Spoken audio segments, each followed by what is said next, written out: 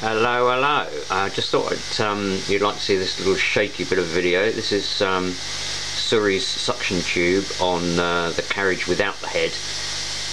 Vacuum pumps are running in the background, and you hear the suction rate as it passes over.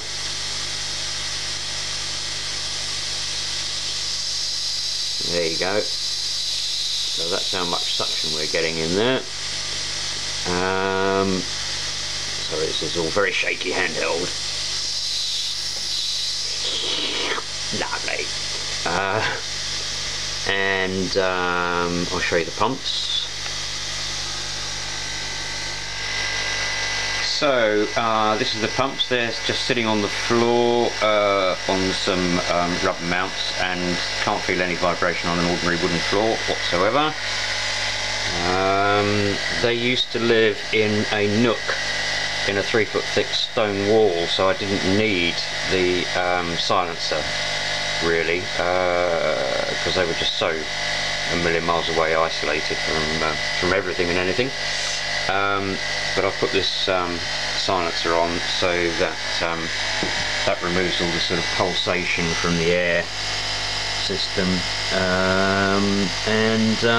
yeah, Bob's your uncle. They're running. That noise you can hear in the background over my voice is them, so that gives you an idea of literally out in the open the kind of noise level. And of course, as pumps go, they use 1/7 to 1/8 of the power that a Hoover, a big Hoover, would use, and create a lot less noise.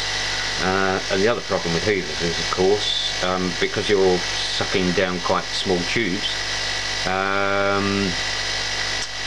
they need a bypass, otherwise the amount of air going past the impeller is so small you can't actually get them to suck. There you go. One more thing, this is Surrey's swarf container doodah. Now if I put my finger over the end of the suction tube there, okay, you can see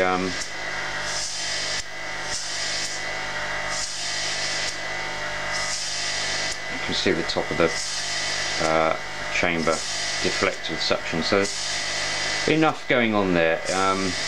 It is still possible to lose suction and swarf gathering. If you do, it's got nothing to do with suction level, it's more to do with the static involved, which is hideous on this on these plastic blanks. Oh, nice bit of a reflection from something there. Anyway, that's that. Just a bit of a wee update.